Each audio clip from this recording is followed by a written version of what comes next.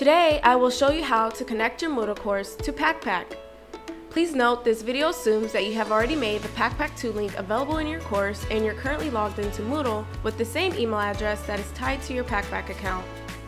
To begin launching Packback in Moodle, you will first need to make sure you click Turn Editing On in the upper right-hand corner of your course. You can then proceed to click on the Packback ToolLink that you've added into your course.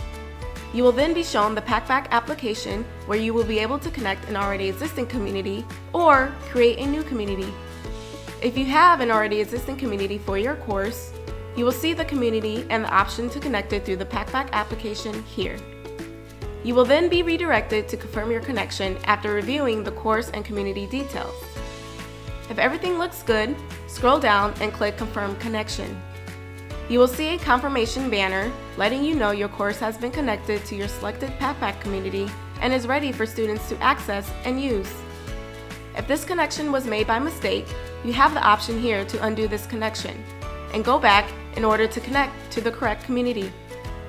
Otherwise, if everything looks good, you can go ahead and click Go to Community to finish any remaining steps to set up your community.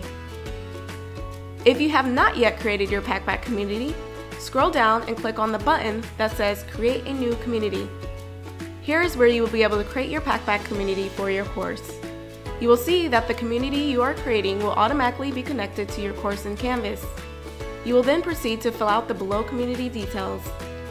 Please note, in order to save and continue, you must make sure to fill out all required fields below. Once finished, you will then be brought to the same confirmation page letting you know your community is ready to go.